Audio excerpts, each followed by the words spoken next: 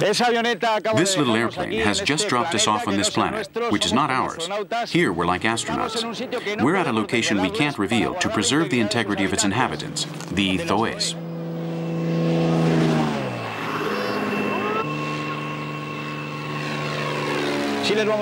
But now that the third millennium is beginning, we're going to tell you in every detail the life of the Thoes, a world we mustn't lose.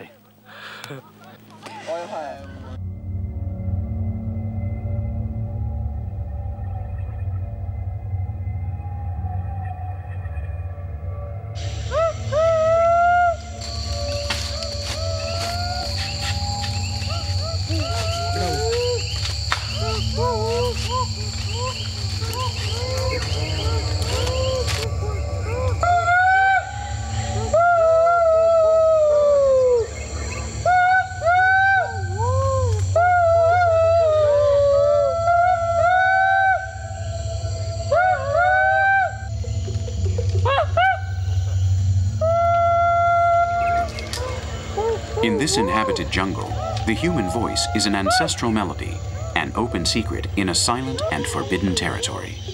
The people on this side of the Amazon are the authentic call of the wild. The cell phone fever hasn't reached here yet, but their need for communication is as important as ours, and with their calls they speak at a distance from the very belly of the jungle.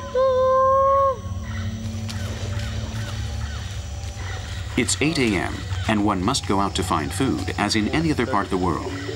The heads of these families do so in groups, working together and mutually helping each other in order to turn the impossible into something possible.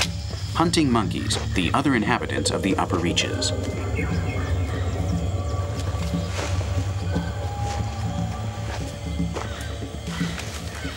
The macaque that they are searching for are dwarfs that are invisible to our urban eyes, eyes incapable of looking beyond our belly buttons.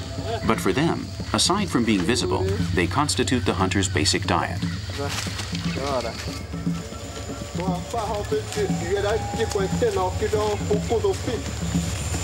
15 people are participating today in this coral chase. Everyone has their place and duty, and it will be this way until death claims them.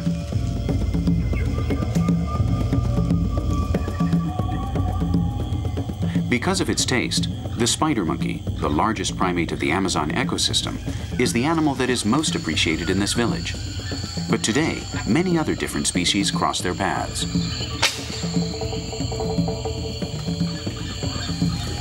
The prego macaque and the guariba are also delicious. The Soe call the latter the kiki, and they won't let it get away if they can help it. They're very active prey, and in order to catch them, it's important to immobilize them. That's precisely what they do with their streams of arrows, and also why they strike on the trees, making noise and confusing them, cutting off any possible escape.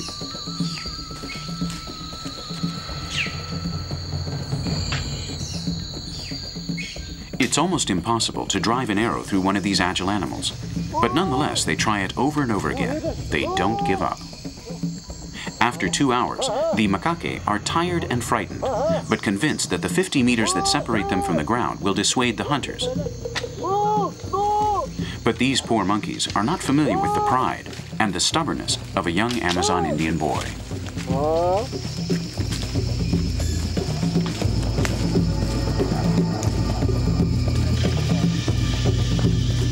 Various young men turn into ape men and elegantly, effortlessly, climb up the tree trunk all the way to the top in search of the animals.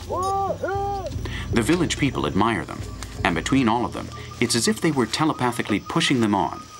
After all, the feast depends on their success.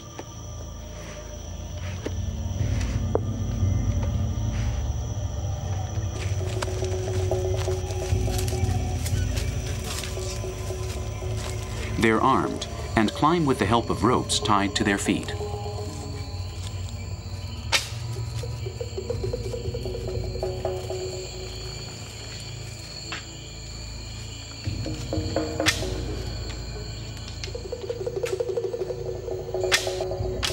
Whether from the tops of the trees or from the ground, the Thoe's marksmanship is an invincible adversary for the monkeys. Today, they would have preferred to defy the jaguar instead of the almighty Homo sapiens.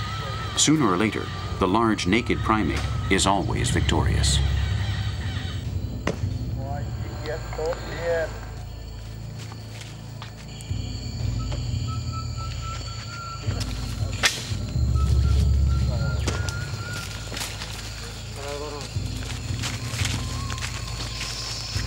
The hunter's sharp arrowheads have torn into the reddish bodies of these guaribas.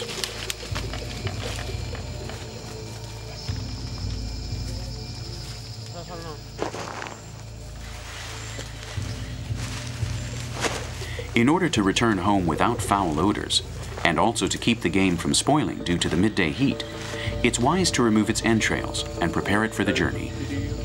We forget that our freezers are also full of corpses. Others do the slaughtering for us, and these are images that shouldn't trouble us.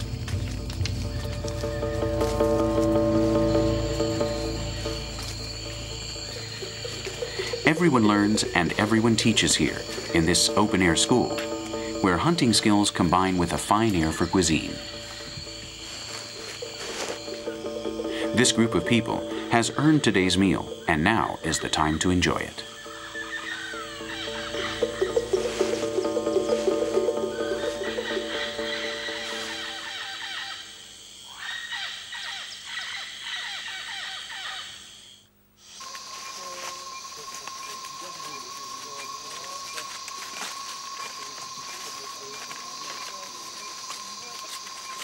The Thoe are the rulers of this corner of the earth. The beaten path is the hallway of their homes, and the trees, the pillars of their culture.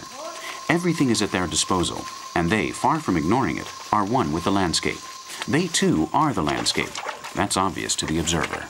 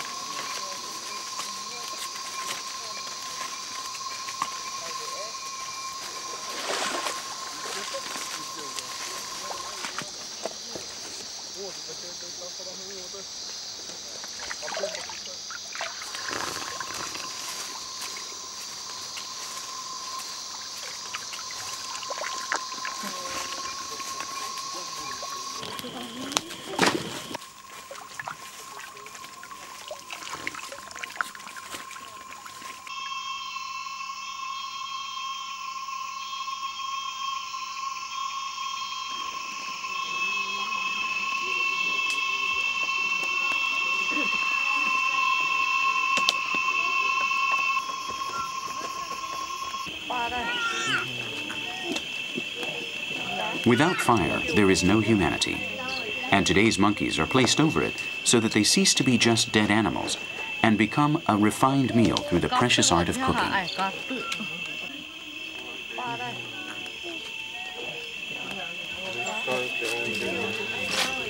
Everything here is cooked.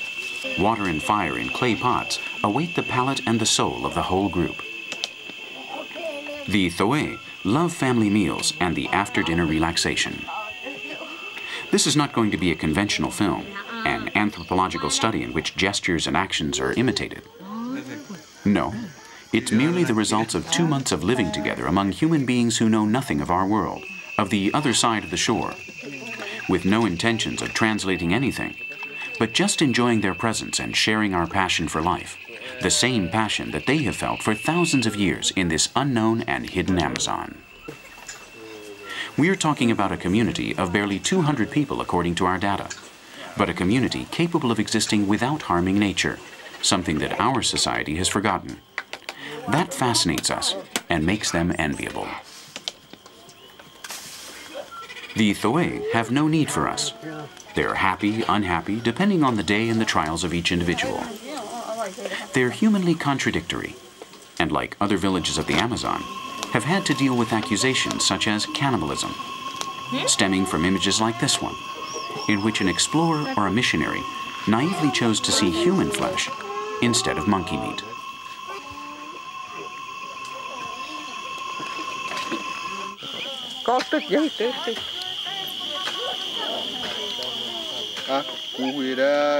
Their everyday problems, like our own, have much to do with the kind of life they lead. Boy is hurt and angry today. Hunting is not an easy task. The jungle always takes its toll. He's returned to his home full of ticks, and his family hurries to attend him. A few of his children, and Toton and Yirosi, his wives, attack the 4 cardinal points of his well-formed anatomy. They love him, and they don't want him to suffer. Ouch, that hurts. These mites don't respect anything.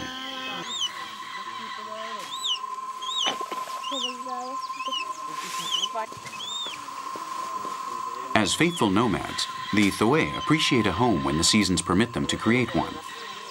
They construct their tapih, light but safe and comfortable, with wood and palm leaves.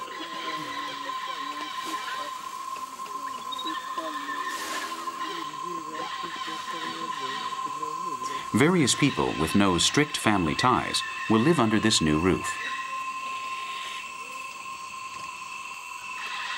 This house is being built by this elderly woman and her young husband, among others, but it will be ready this very afternoon to give shelter to friends and family members.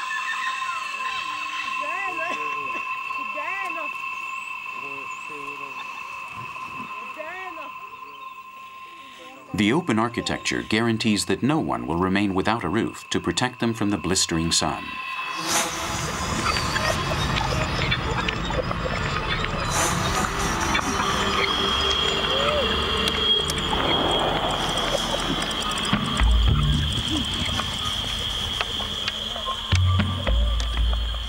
When did the first Thoe arrive here? How did they learn to interpret the landscape and make it their own? We'll never know, nor will they.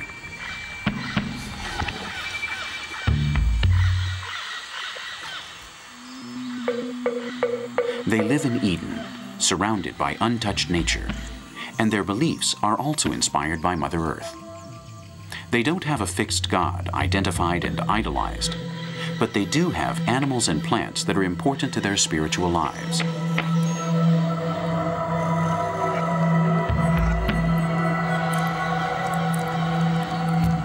From the very small to the very big, all the actors of this great carnival of colors and forms are appreciated by these people who live in the heart of their mother jungle. Like all people, they also fear their demons. For example, the two-headed onsa, an abominable jaguar that smells awful and which they fear. When they smell its presence, they stop passing through the area for several months. In spite of surviving as hunters, death is not their only means of communication with the other inhabitants of the jungle.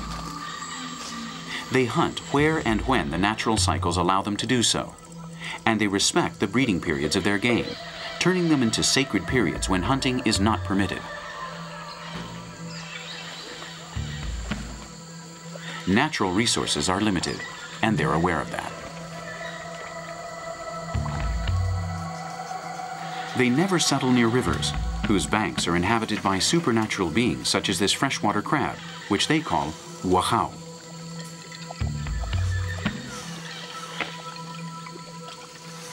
It's the ruler of the subaquatic world, and they believe that with its powerful claws, it can destroy the head of any human being who dares to invade its domains.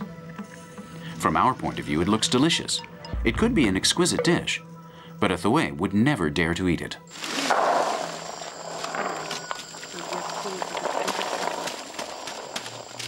A festive air takes over the calendar every now and then. The excuses are many, but just one is truly important: thanking life for so much happiness. With the fruit of the palm tree, acai, and sapuke, a cake is made that everyone wants to get their hands on.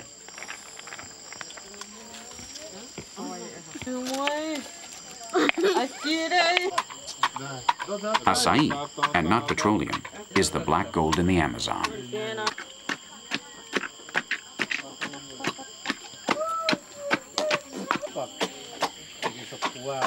Now it's eaten like a homemade cake, using the nut of the sapuke for starch, another gem from this enormous fruit shop in which they live.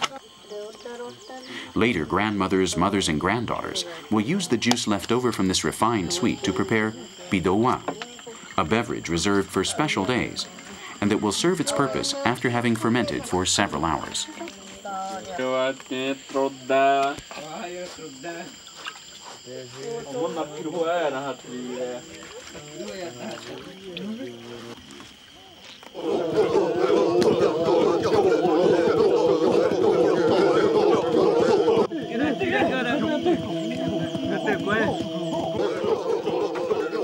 The party begins at dusk, and children and adults begin to dance in honor of the dead and of the earth that shelters them. It's the first time we see them holding cacetes, rudimentary sticks that are used as deadly weapons in other parts of Brazil.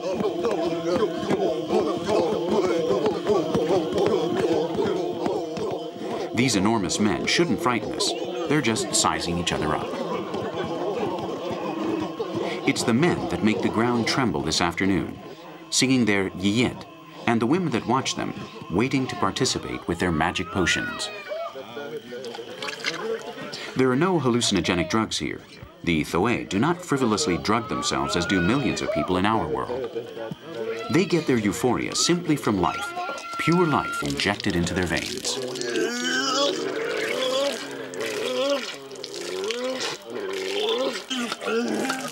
They drink bidowa, and they diligently purge themselves without losing control. It's convenient to cleanse the body on the inside every once in a while, and this beverage is extremely efficient. They don't vomit because they're drunk. They do so because they are purifying themselves. The women and children will also do it, but apart from this celebration. Mens sana in corpore sano, a rule that is strictly followed, and one that will permit them to sing their chants throughout the night until dawn.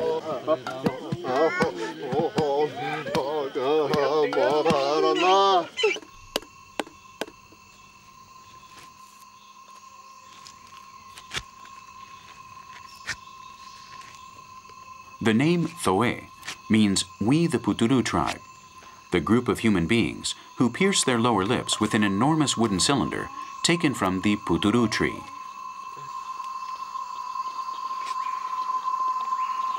They change this cylinder every 15 days, and they find them so attractive that they don't recognize themselves without this piece of wood decorating their face.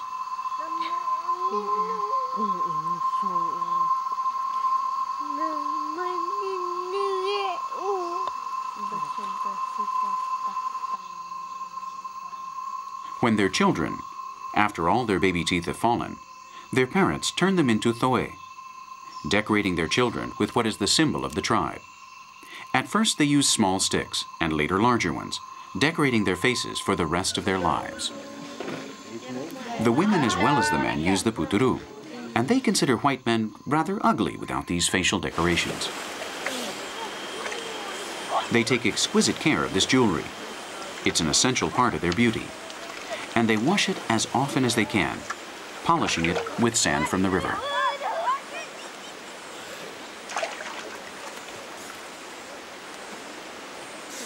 They like this piece of wood to shine as if it were ivory, in spite of not being familiar with that material. And they also know that it's important to keep it clean in order to maintain good dental hygiene. They're not the same without it, and when they die, they're buried by their loved ones with their esteemed Puturu, something more than an ornament, an authentic mark of their lineage.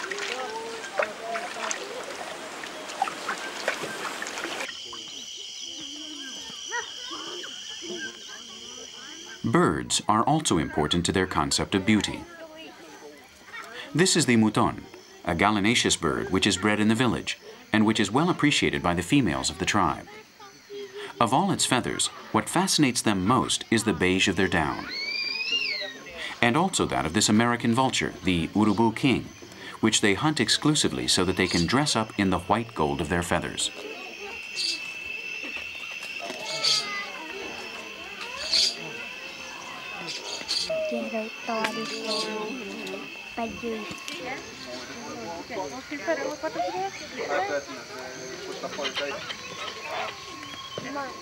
With the patience of one who knows that good things are worth waiting for, this young girl chooses exclusively the most delicate feathers, ethereal, like the flight of the vulture.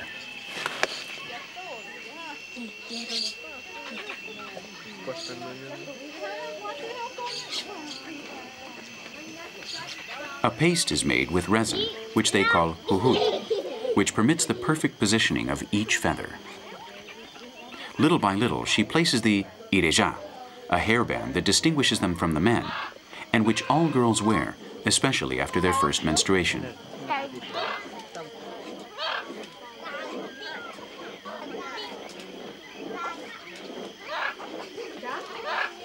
It's a feathery ornament that stands out against the jet black hair which the Thōe women are so proud of, and which they continuously comb with the kunyua, a comb made of reeds.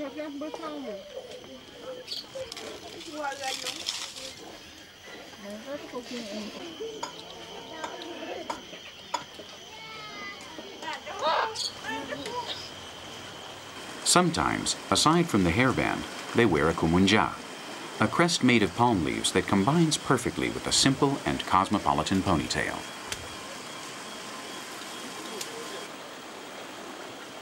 If we didn't look closely at this young woman, we might think that her headdress is a cotton branch. But now we're familiar with its animal origin, although cotton is not unknown amongst the Thōe tribe. It's more a useful friend that they call diju.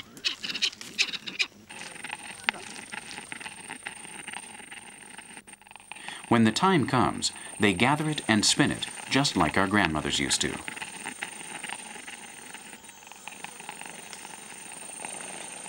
This group of women is making cotton thread, a material that is used, among other things, to fasten the arrowheads to the reeds. The Thōe tribe does not wear cotton clothing, but these young girls know how to sit without seeming immodest, in spite of their nudity. They always know how to behave in accordance with the tribal rules. We will never see a woman seated without covering her tuin.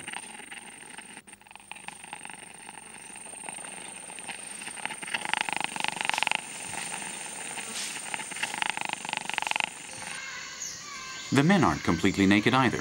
Oh no. You've probably realized by now that this is a nudist program, but with nuances. This man is making one of those nuances. He's making a ruai, the sheath that the men cover their penis with.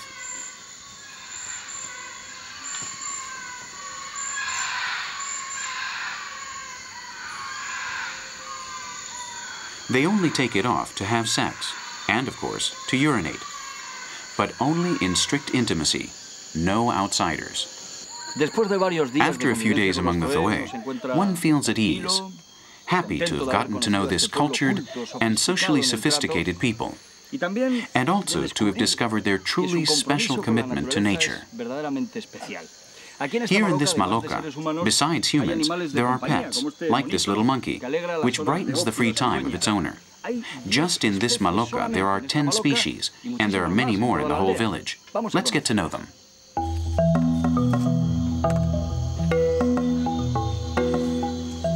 This small macaque wears a necklace made of the teeth of another less fortunate monkey. He's also a family member.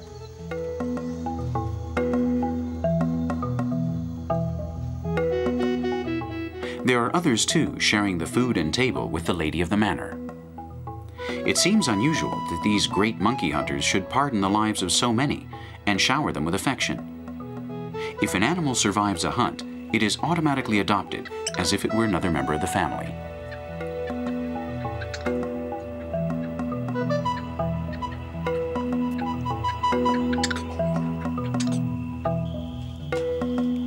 The children here get an outstanding education in the subject of the environment, and they're responsible for the tasks of feeding and taking care of their pets.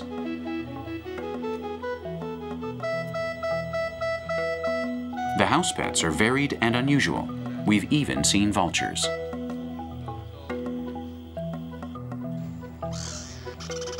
This little girl has spent the afternoon chasing grasshoppers for her little bird.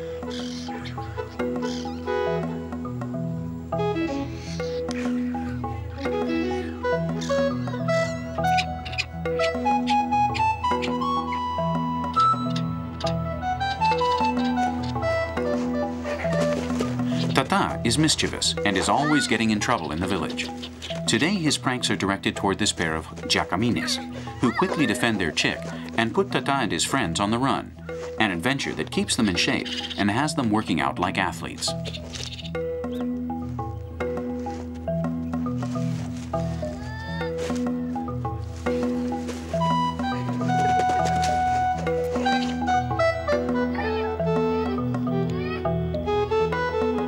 There are colorful macaws, coatis, and even tortoises in this zoo, which the Thōe don't know how to live without. Of all these animals, the various types of pigs are the animals that acquire a kind of transcendental dimension. These are the only animals that have an afterlife, something which the Thōe tribe firmly believes in. In addition to this, they sometimes accompany the hunters on their expeditions to protect them with their proverbial strength against the jaguar. If we had to choose one image, we would choose this one, a woman and her child in worlds of their own. Old women adopt small monkeys and surrender to this animal all that they once were. Tenderness for tenderness, a companion in old age, and who knows, if not in the afterlife.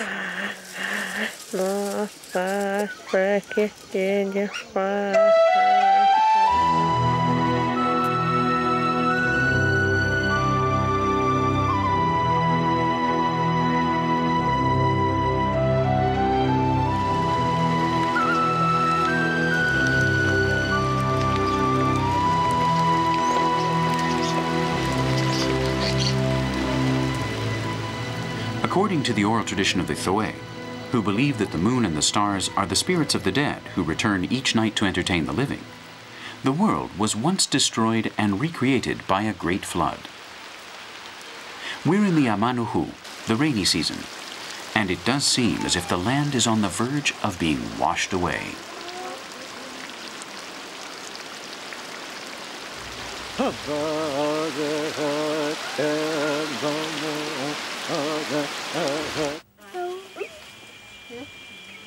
But nothing here is destroyed, and the water turns into milk.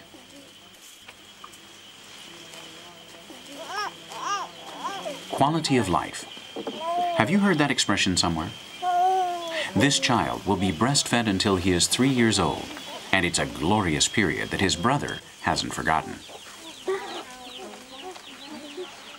The mothers have a comfortable and efficient system to keep the restless boys from ending up in the fire or spoiling the meal.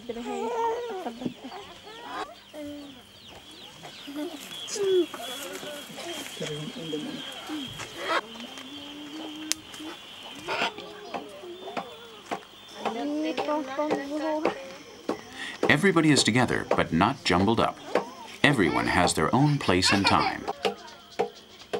They allow themselves to be tied up without protest, and the mothers can get a little rest.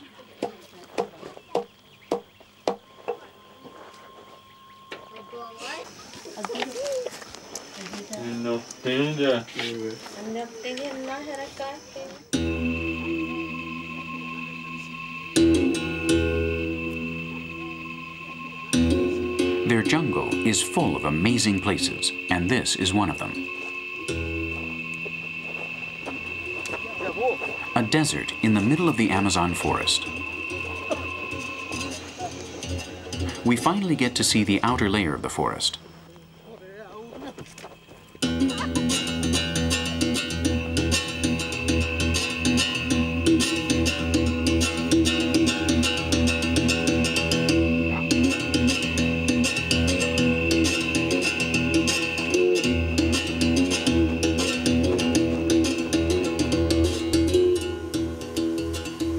This is their favorite site for moments of leisure.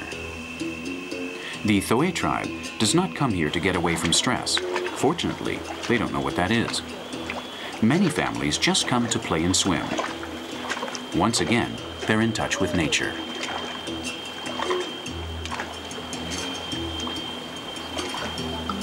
Their water park is in the midst of a calm river.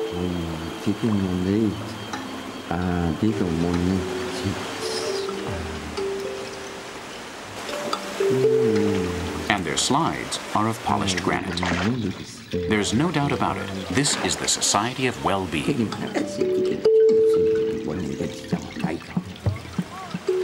They swim as well as their friends the otters, and they enjoy these ruby-colored waters like no one else in the world.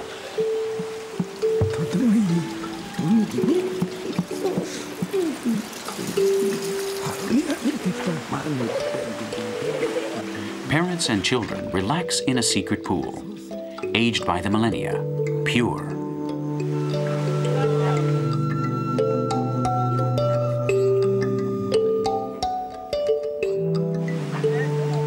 Crystal waters for uncontaminated people, for sweet people.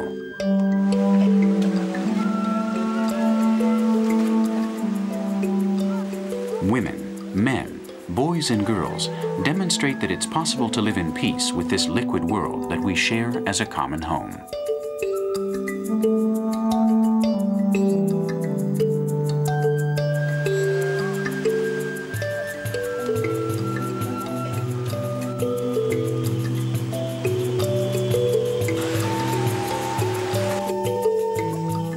We return to the village grateful and silent.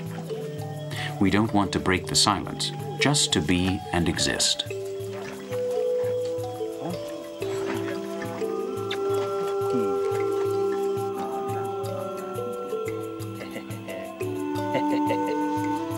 Ararat asks for me every afternoon. She's the most beautiful old woman I've ever seen. A mí también me gusta que me den masajitos, ¿eh? A mí también.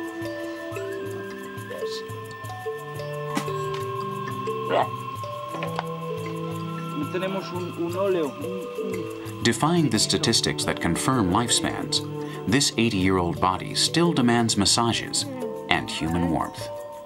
As does mine, although I'm an alien from a world that ignores the elderly. ¿Qué tal? ¿Está bon? Thank you.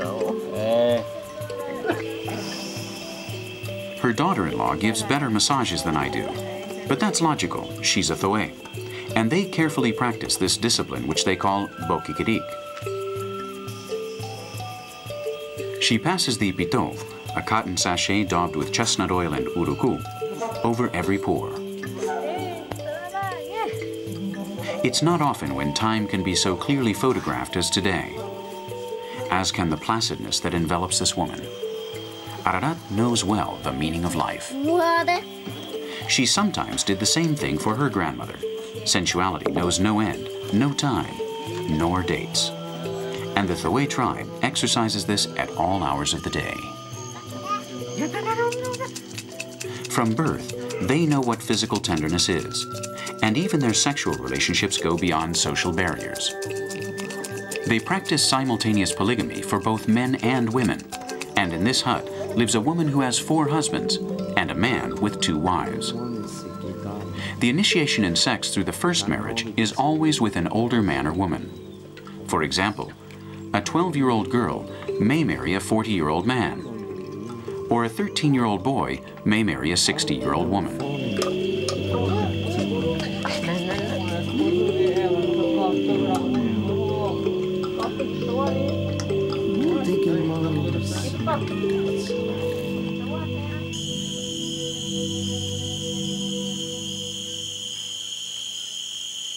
Their pharmacy is also close to their homes, in the forest.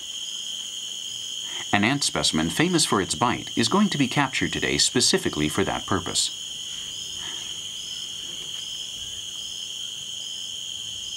The formic acid that these ants inject is very painful, but it's also very good for rheumatism, as any chemist knows.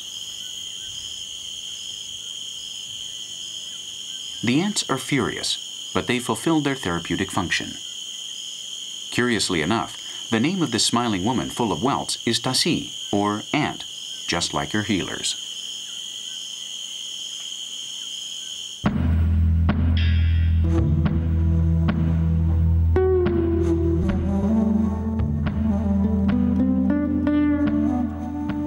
Life goes on for the 184 people that we have chosen out of the 6 billion inhabitants of our planet.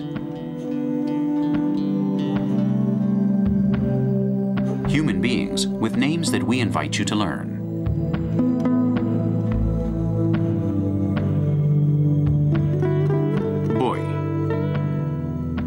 Kurashin, Shehun, Shero, Tata, Toapa, Tohone, Cacheto, Quiero, Boku, Duramuranyet, Bonda, Kwahi, Ararat.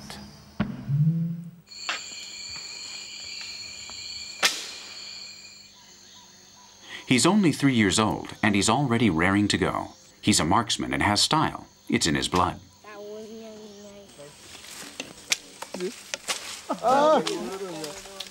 The Thoe's arrows are not poisoned. They're not familiar with curare or other types of poison used by other indigenous tribes of the Amazon. Their arrowheads are sharp, and so is their aim. That's the secret.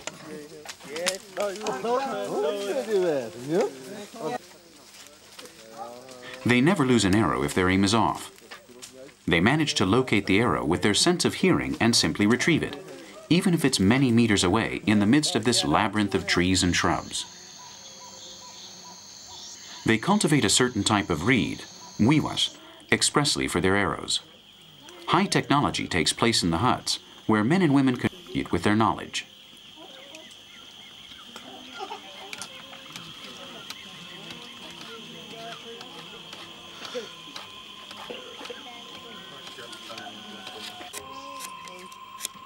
They sharpen the arrowheads with a rodent's tooth, and each family decorates their arrows with a personal touch so that they can recognize them during a group hunt.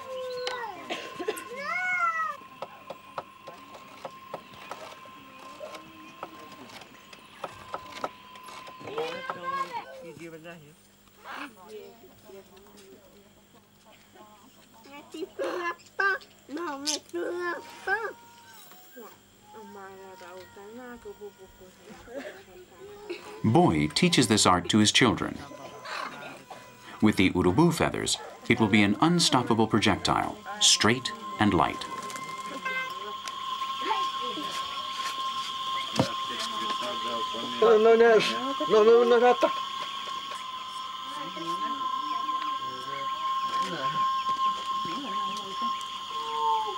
With a father like this, the pantry will always be full.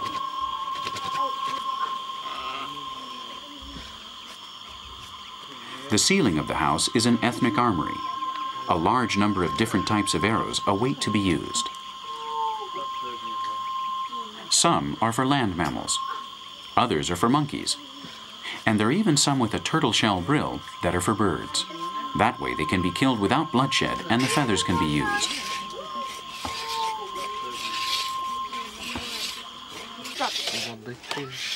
But what use is an arrow without a good bow? The baha is made of the wood of a tree that they can only identify when the tree is dead. The odor and color of the wood is unmistakable. This carpenter's brush is made out of the jaw of a wild boar that has to be sharpened every once in a while.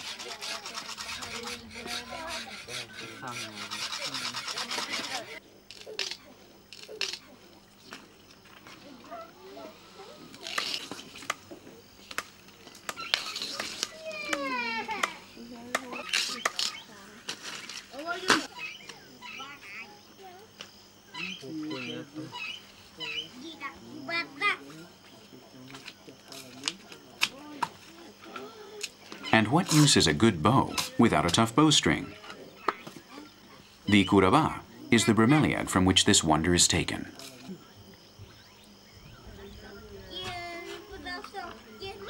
This plant is related to the sisal, of unsurpassable elasticity and resistance, treated within the families in this industrial but natural way during centuries. The plant kingdom is once again useful and scoffs at our omnipresent plastics.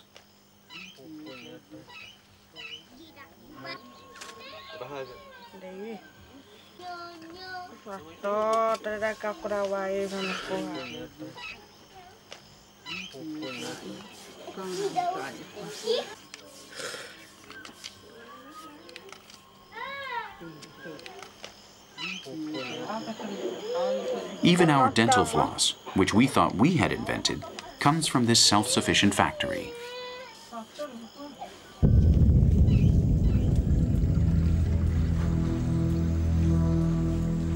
Fishing is also done with the bow and arrow. 5 hours away from the village, a stream and its inhabitants give way to the animal with the most creative brain in the world. They all withdraw.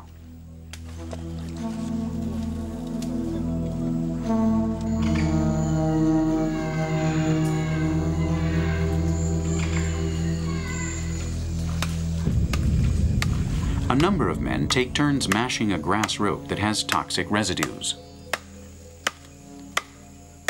Others make baskets that will be used to carry the fish back to the village. They know that they're going to have a good fishing day.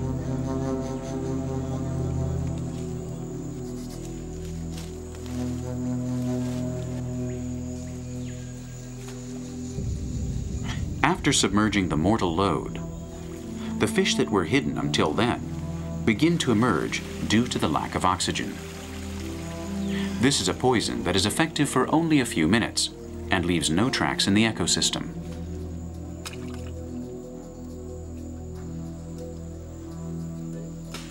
What happens next, once again, is sheer marksmanship. In this case, with very small and extremely precise bows, with more than sufficient results.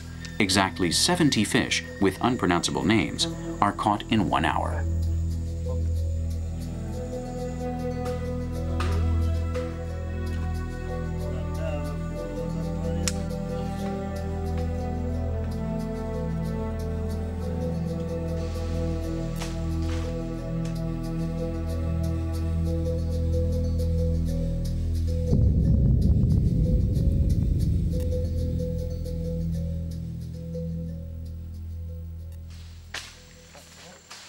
The Thổ need only a few minutes to become invisible. This ability is important when it comes to hunting down cutia, a fair-sized rodent that is known in all of South America for its delicious meat.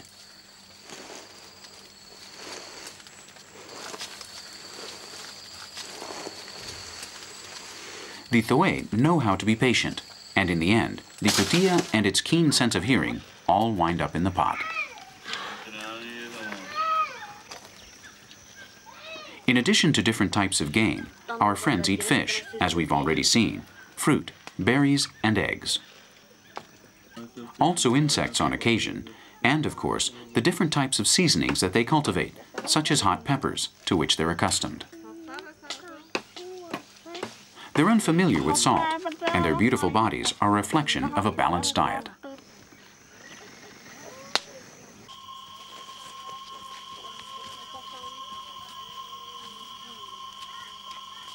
They're hunters, harvesters, and occasional farmers.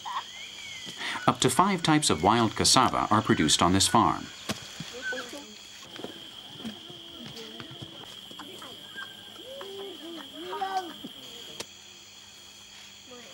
After carefully processing this plant, familiar to millions of stomachs throughout South America, they obtain a flour that is used for many different purposes. They press it so that it loses the chemical trap that's enclosed within it, the hydrocyanic acid, 4 drops of which can kill a human being.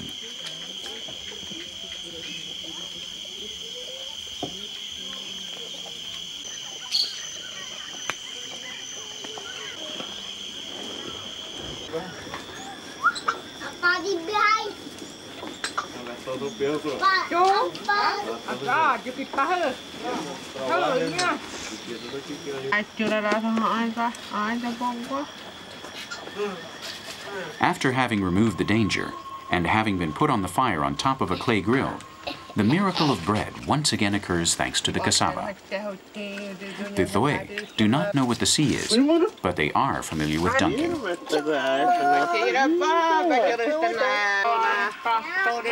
Their spoons are made out of monkey skulls, and their plates are made from the gourds that they also grow, all fit to enjoy the occasion until the day ends.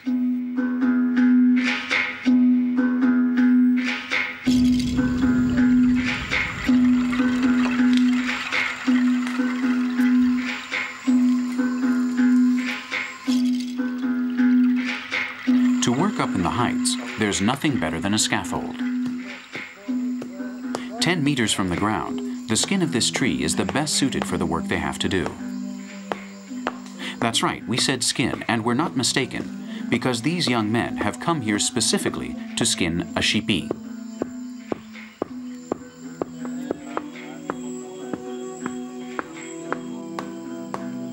Like cork oaks, these trees occasionally undress to serve man. With a stone mace called a yitak, they slowly separate the bark from the tree trunk.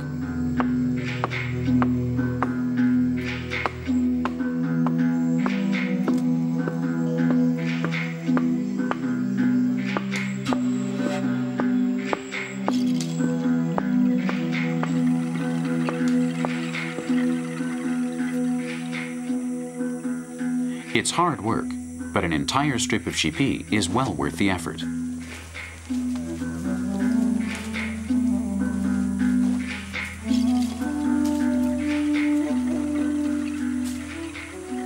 A number of men have worked today for something that only one of them will be able to enjoy. Today it's for you, tomorrow it's for me.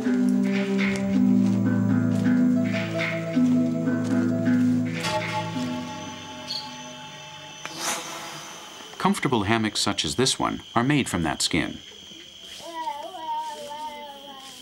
This string is removed from the skin, and turning it into balls of thread, this tree becomes functional.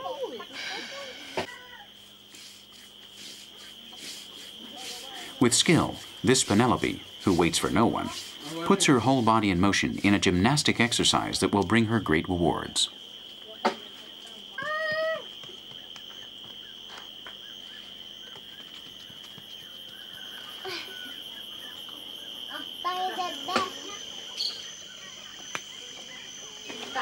It's not an easy task to sleep well, and to do so a meter up from the ground is also dangerous. The hammock should be comfortable and light, and should inspire confidence. That's what this rope called kurana is for.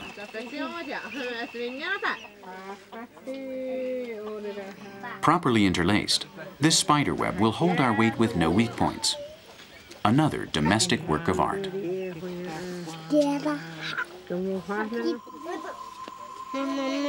The time for manual labor is also the time for words.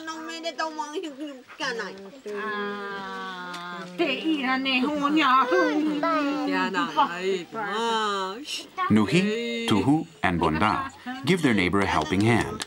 She has 4 husbands with which she shares her affection and her hammock.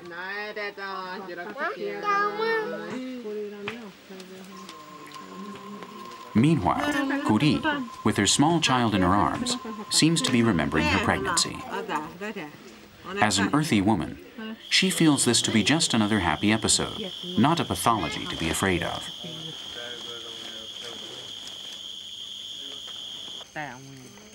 Until the very day they give birth, the Thoway women are very active. They're still nomads. Before their pregnancy, they control their menstruations to the point of having 2 menstruations in the same month, or none during 4 months, depending on their sexual appetite. For this purpose, they use the bark of a tree that only the women are familiar with, and they refuse to show the men this tree.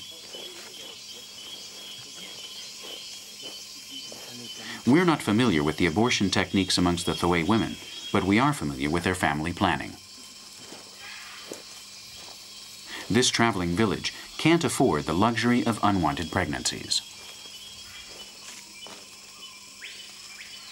The birth of a child is an event celebrated by this tribe, and the death of one is a mournful occasion. Tears are a private matter. Such pain is not expressed in public.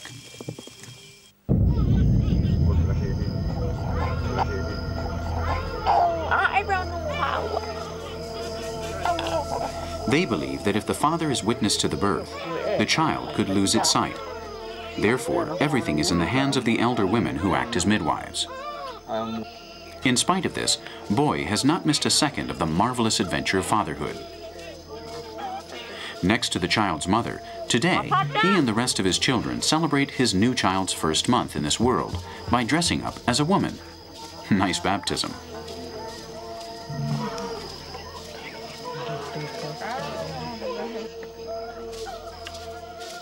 All the men dress up as women and present a sincere tribute to femininity. Boy will walk around the village dressed like this for a few weeks, as manly as ever, but dressed as a woman.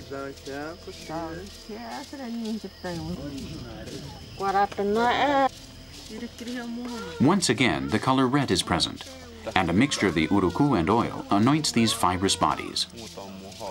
Today they are banners, the banner of life and community, the color of the blood that joins them.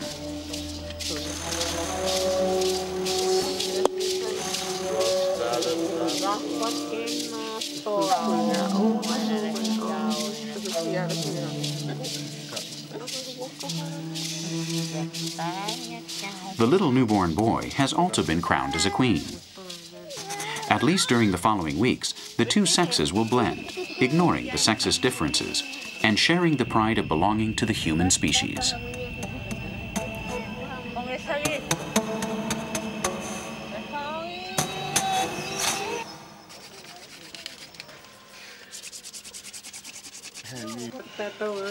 We're approaching the end of this journey through the time machine. We've learned many things that can be summed up in one very important sentence. We're not alone in the world. It's curious to see that in this age of the internet and globalization, when we're searching for life on Mars, and when the genetic code overwhelms us, human beings that live isolated on the edge of civilization still exist. There are no leaders among the Thổ. Men and women divide their pleasures equally, and between them, they equally share the responsibilities of daily life. They live in harmony with nature and can't conceive another way of being human. Together with other ethnic groups that we have no contact with, these are a people that have things to teach us, accurate answers to our eternal questions. They are the Thổ, the lovely people as we call them, because we love them.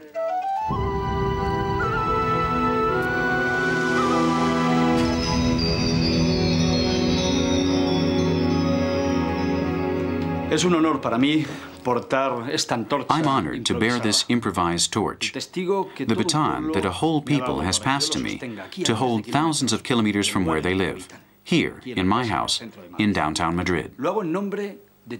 I do so in the name of each and every member of the film crew who have lived unforgettable experiences with the Thổ.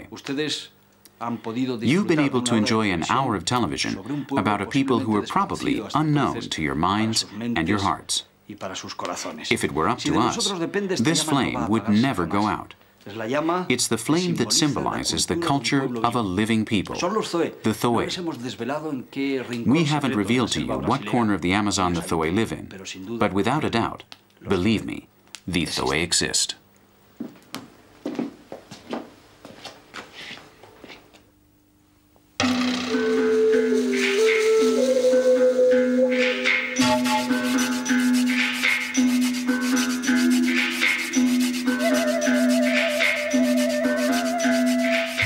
Some white men are on the side of those that live in isolation. Some of them would give their lives for an indigenous world that needs them.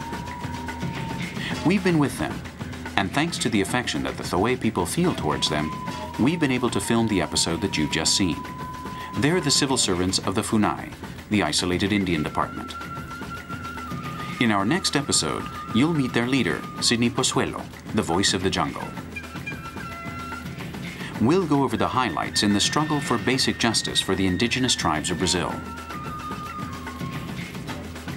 It will be a program filmed from the trenches, in which a man such as Pozuelo will tell us that the battle is not lost, but is still far from being won.